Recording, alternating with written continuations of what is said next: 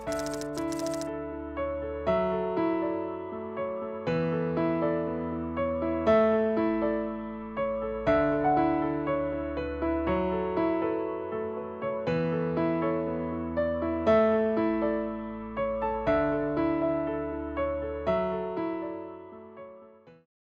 আমরা এখানে আরেকটা অঙ্ক নিয়েছি, একটা উপবৃত্ত সমীকরণ বের করব। দেখো উপকেন্দ্র দুইটা দেওয়া আছে, খুব ভালো করে দেখবা, আগের মতোই উপকেন্দ্র দুটো দেওয়া আছে, বাট একটু চেঞ্জ, আগেরটার মতো না। আর বৃহদকের দৈর্ঘ্য দেওয়া আছে 2√3। ওকে, আমরা কিভাবে অঙ্কটা করতে পারি একটু দেখি। আগে ফার্স্টে কি করবো, আমরা দুটো উপকেন্দ্র দেওয়া আছে, দুটো উপকেন্দ্র দেওয়া থাকলে আমরা কি করতে বলছি, কেন্দ্র চেক করতে বলছি। তো দেখো কেন্দ্র দুটো যদি চেক করো তাহলে ভুজদ্বয়ের গড় কত, -1 + 1 0, কোটিদ্বয়ের গড় কত আসবে 0, অর্থাৎ 0 0 পয়েন্টই আছে, এখানে কোনো সমস্যা নাই। বাট আমরা একটু আঁকাই তাহলে বুঝতে পারবো কাহিনীটা কি। দেখো তো কত আছে, যে -1, -1 এবং এটা কত +1, +1, অর্থাৎ উপকেন্দ্র দুটো হচ্ছে এটা। এইটা দুইটা যদি উপকেন্দ্র হয় তাহলে উপবৃত্তটা হবে কিরকম, এরকম। অর্থাৎ এখানে কি হয়ে গেছে বলতো, এখানে কিন্তু এটা রোটেট হয়ে গেছে, এটা ছিল 1, 1 আর এটা ছিল হচ্ছে -1, -1। এখানে কেন্দ্র কিন্তু আমাদের 0 0 আছে, দুইটা রেফারেন্স নিয়ে তুমি দেখো 1, -1 আর -1, -1 এর তুমি গড়টা নিয়ে দেখো, এটা কেন্দ্র 0 0ই হবে, কিন্তু আমাদের এখানে কিন্তু রোটেট হয়ে গেছে। কত ডিগ্রি অ্যাঙ্গেলে রোটেট করছে, এটা যেহেতু 1, 1, এটা -1, -1, এটা কিন্তু 45 ডিগ্রি বোঝাই যাচ্ছে, অর্থাৎ অ্যাক্সিস কিন্তু এখানে 45 ডিগ্রি কোণে রোটেট করেছে। তাহলে আমাদের এটা কি স্ট্যান্ডার্ডের হবে, x² / y² / b²? না, কখনোই হবে না, কারণ এখানে রোটেশনটা আসছে। তো আমরা এই অঙ্কটা দুইটা ভাবে করতে পারি, আমি দুইটাই দেখাবো তোমাদেরকে। তো ফার্স্ট আমরা যেটা করব, রোটেশনের থিওরি দিয়ে যেটা আমরা বের করছিলাম একটু আগে, আমরা ওই থিওরি দিয়ে অঙ্কটা বের করি আগে।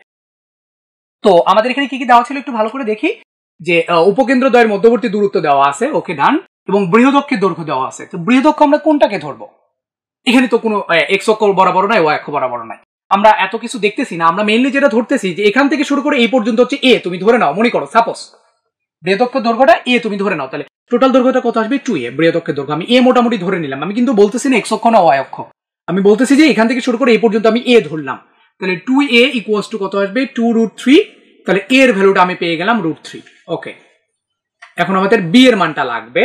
তো b এর মানটা বের করার জন্য যেহেতু আমরা এখান থেকে এই পর্যন্ত a ধরছি, তাহলে 2ae = হবে আলটিমেটলি এখান থেকে শুরু করে এই পর্যন্ত, অর্থাৎ উপকেন্দ্র দ্বয়ের মধ্যবর্তী দূরত্ব সমান কত আসবে √, ভুজদ্বয়ের অন্তর হোল স্কয়ার, অর্থাৎ 1 - +1 2² + 2², তাহলে 2ae = কত আসলো, 2 × 4 আর 4 4 4 8 এর উপর রুট মানে 2√2, এইটার এটা কাটা চলে গেল, এর মানটা এখানে বসায় দাও, এটা কত ছিল √3 × e = √2, তাহলে এখান থেকে আমরা e এর মানটা পেয়ে গেলাম √2/√3। e এর মানটা ঠিক আছে একের থেকে ছোট চলে আসছে, উপরে ছোট নিচে বড়, একের থেকে ছোট, তার মানে উপবৃত্ত হবে।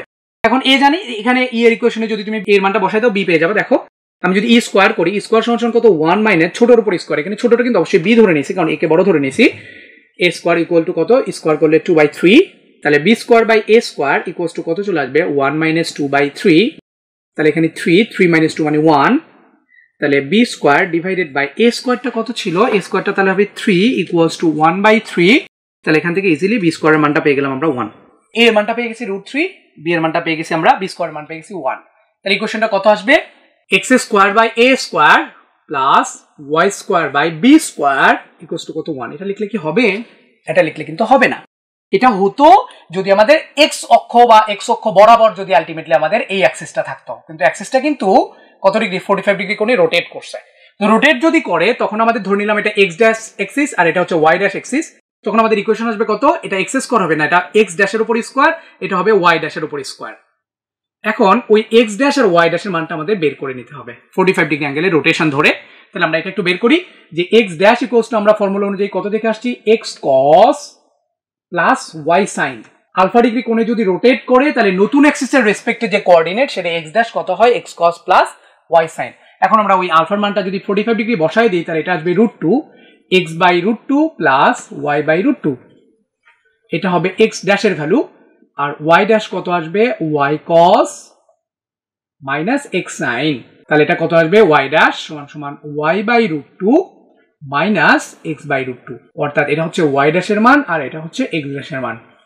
এই মান দুটো এখানে বসাই দিতে হবে, x ড্যাশ কত, x/√2 + y/√2 whole square by 3 plus y এর মানটা কত y by √2 minus x by √2 whole square by 1 equals to কত 1। এখন এটাকে স্কোয়ার করতে হবে, স্কোয়ার করে আমাদের একটা নরমাল ফরম্যাটেড ইকুয়েশন নেব। আমরা স্কোয়ারটা করে ফেলি। দেখো এখানে দুটো করে দিলে লসাগু আসবে কত √2 উপর স্কোয়ার মানে 2, অর্থাৎ 2টা 3 দুগুণ 6, আর এখানে থাকবে কত x plus y whole square plus এটা √2 যদি হয়ে যায় তাহলে √2 উপর স্কোয়ার মানে 2 নিচে চলে আসবে, আর এটা চলে আসবে y minus x whole square. তাহলে এখানে লসাগু করে দাও, 6 এর 2 লসাগু হচ্ছে 6, তারপরে কি হবে 6 দিয়ে কাটলে 3 গুণ হবে, তার মানে 3x square plus 2xy 6xy plus 3y square plus sorry 6 চলে গেলে 1 থাকে, সো এখানে কিছু গুণ হবে না, এখানে নরমালি থাকবে। তাহলে x square plus 2ab plus b square, 2 চলে গেলে এখানে 3 দ্বারা গুণ হবে, তাহলে 3y স্কোয়ার মাইনাস 3 দুগুণ 6xy প্লাস x স্কোয়ার মানে 3x স্কোয়ার ইকুয়ালস টু হবে 6। এখন তুমি করে ফেলো, x square 3x square 4x square, তারপরে y square 3y square plus 4y square 2xy minus 6xy minus 4xy, আর কিছু আছে আর কিছু না, ইকুয়ালস টু হচ্ছে এটা 1 হবে, সরি ইকুয়ালস টু হচ্ছে 1। দ্যাট মিনস আমরা বলতে পারি এখান থেকে যদি দুই পাশ থেকে 2 নিয়ে কাটাকাটি দিয়ে দাও তাহলে আলটিমেটলি আমাদের আসবে কত 2x square plus 2y square minus 2xy, এটা এই পাশে আসলে হবে মাইনাস 3 ইকুয়ালস টু কত 0। এটা হচ্ছে আমাদের এই উপবৃত্তের সমীকরণ। দ্যাট মিনস আমরা এখানে কি দেখলাম, যদি কখনো দুইটা উপকেন্দ্র দেওয়া আছে, ঠিক আছে, উপকেন্দ্র দুটো আঁকানোর পরে যদি দেখি তারা রোটেট করছে, তাহলে আমি নরমালি এ বি বের করে নিব। এ বি বের করে নেওয়ার পরে রোটেশনের ফর্মুলা অনুযায়ী, অর্থাৎ এক্স ড্যাশ আর ওয়াই ড্যাশের যে ফর্মুলাটা ছিল ওই ফর্মুলা অনুযায়ী এক্স ড্যাশ আর ওয়াই ড্যাশটা আমরা বের করে নিয়ে এখানে বসাই দিয়ে ক্যালকুলেশন করে লাস্ট পর্যন্ত আমরা একটা ভ্যালু বের করব। তো আমরা এই অঙ্কটা আরেকটা নিয়মে সলভ করব, দেখো সেটাও তোমাদের কাছে ভালো লাগবে আশা করি। তো এইটার আমরা একটু ছোট থিওরি জেনে আসি। সেটা হলো, এটা আমরা জানি আগে থেকে জানি, তারপরে একটু দেখতে চাচ্ছি। এটা একটা এস, এটা একটা এস ড্যাশ, ওকে। এই দুইটা কেন্দ্র থেকে আমি মনে করো যে উপবৃত্তের উপরে এখানে একটা পয়েন্ট আছে পি।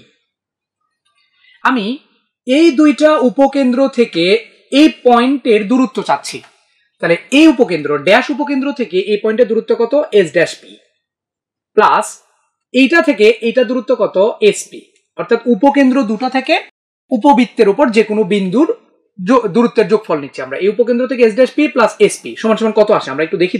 তো চিন্তা করো এস পিটা এখানে আছে ভালো কথা, আর এই এস থেকে মনে করো যে এই যে এখানে আরেকটা বিন্দু মনে করো যে এন বিন্দু সাপোজ মনে করো, তাহলে এই এস ড্যাশ থেকে পি যে কথা, এই এস থেকে এন একই কিনা বলো তো, অর্থাৎ এই দূরত্ব অর্থাৎ এস ড্যাশ থেকে পি যে কথা আর এস থেকে এন কিন্তু একই কথা। তাহলে এই এস ড্যাশ পি এর পরিবর্তে আমরা লিখতে পারি S N plus S P. আপনি কি দেখতেছো, এস এন মানে এখান থেকে এই পর্যন্ত, আর এসপি এসপিটা কোনটা এখান থেকে এই পর্যন্ত, অর্থাৎ এই দুটো যোগফল মানে কি পুরোটা পাচ্ছ না, পুরোটা মানে কিন্তু 2a। তাহলে আমরা এখান থেকে কি দেখতে পারি যে দুইটা উপকেন্দ্র যদি থাকে তাহলে দুটো উপকেন্দ্র থেকে উপবৃত্তের উপরে যে কোনো বিন্দুর এই পি বিন্দুটা কিন্তু এখানে থাকলেও হবে। দেখো যে এই উপকেন্দ্র থেকে এই বিন্দুর দূরত্ব, এই উপকেন্দ্র থেকে এই বিন্দুর দূরত্ব, অর্থাৎ এই দূরত্ব আর এই দূরত্ব, এই দুইটা দূরত্বের যোগফল হবে অবশ্যই 2a। 2a মানে বৃহৎ অক্ষের সমান।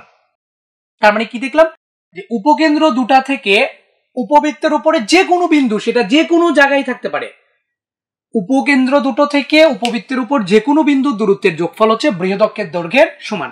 এই কনসেপ্টটা ইউজ করে আমরা এই যে উপবৃত্ত সমীকরণ এই অঙ্কের জন্য আমরা সমাধান করব। দেখো এখানে কি বলছে, উপকেন্দ্র দুটো দেওয়া ছিল, খুবই ভালো কথা। এটা এস ড্যাশ দেওয়া ছিল কত -1, আর এটা ছিল 1,1।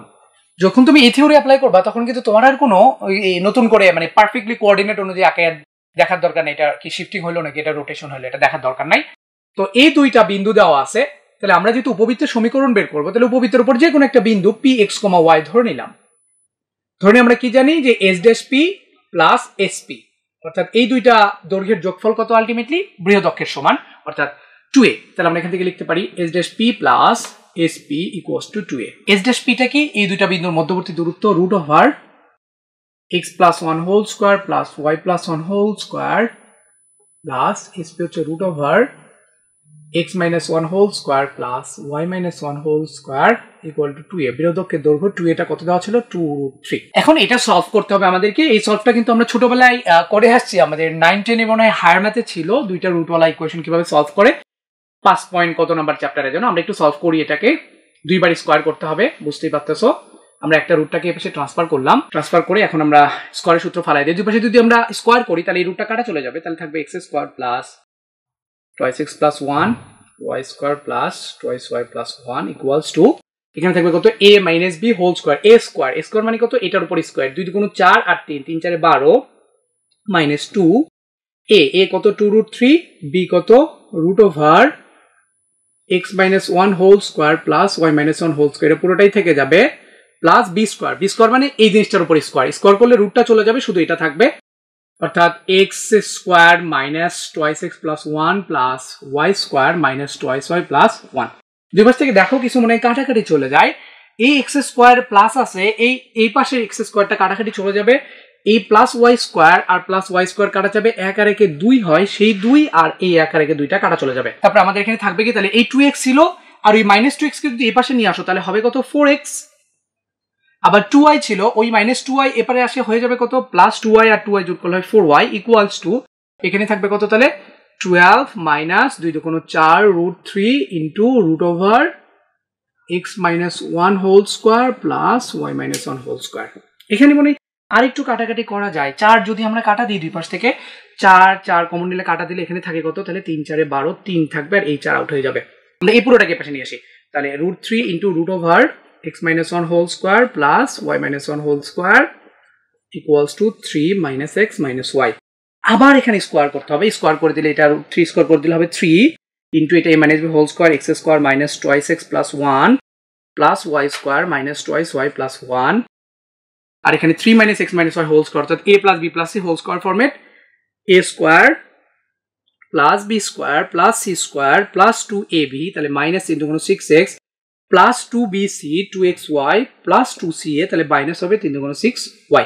এখন যদি সাইড তুমি চেঞ্জ করো তাহলে কত আসবে দেখো, 3x স্কোয়ার আছে, এটা একটা x স্কোয়ার এপাশে আসলে 2x স্কোয়ার হয়ে যাবে, 3y স্কোয়ার আছে, একটা y স্কোয়ার এপাশে আসলে মাইনাস হয়ে যাবে minus 2y square, 3x square minus হলে তাহলে এটা প্লাস হবে। আর xy কোথায় আছে দেখো তো দেখি, এপাশে xy নাই, এখানে x আছে প্লাস 2xy এপাশে আসলে মাইনাস 2xy হয়ে যাবে, x এখানে কয়টা আছে মাইনাস 6x আর এখানে মাইনাস 6x দুইটা কাটা চলে যাবে, আবার y কয়টা আছে মাইনাস 6y ওখানে মাইনাস 6y কাটা চলে যাবে, আর এখানে আসে কত 1 আর 1 2 আর 3 গুণ 6 আর 9টা এপাশে আসলে মাইনাস 3 হয়ে যাবে ইকুয়াল টু 0। এটা হচ্ছে আমাদের উপবৃত্তের সমীকরণ। আগের ফরম্যাট দিয়ে আমরা যেটা বের করছি এটাই কিন্তু অ্যান্সার আসছিল, 2x square plus 2y square minus 2xy minus 3 equal to 0। এই ফরম্যাট দিয়েও কিন্তু আমাদের সেম রেজাল্টই আসলো। তাহলে এরকম যদি কখনো দেখো যে দুইটা উপকেন্দ্র দেওয়া আছে, তখন দুইটা উপকেন্দ্র যদি রোটেশন দেখো তাহলে তুমি রোটেশন দিয়েও করতে পারো, যদি রোটেশন গেলা, যদি রোটেশন না যায় তুমি এভাবে করো তাইলেও কিন্তু হবে। আরেকটা কথা যেটা, এটা কি হয়েছিল আসলে তোমাকে দেখাইছিলাম আমি এর আগেরটাতে, যে এটা কেন্দ্র কিন্তু 0 0 ছিল, অর্থাৎ এটা কিন্তু কোনো শিফটিং হয় নাই, এটা শুধু রোটেশন হয়েছিল।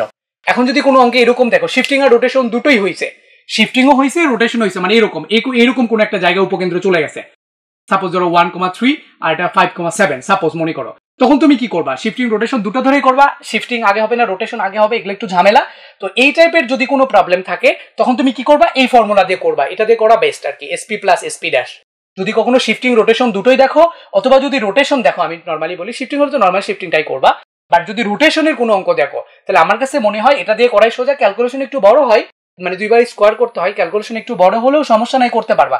বাট শিফটিং আর রোটেশন দুটো যদি একসাথে হয় তখন কিন্তু প্রবলেম আছে, তুমি ওই শিফটিং এর ফর্মুলা রোটেশনের ফর্মুলা ইউজ করো, আমার মতে তখন তুমি এই যে sp plus sp dash equals to হচ্ছে 2a এই ফর্মুলা দিয়ে অঙ্ক করা আমার কাছে বেশি ভালো মনে হবে।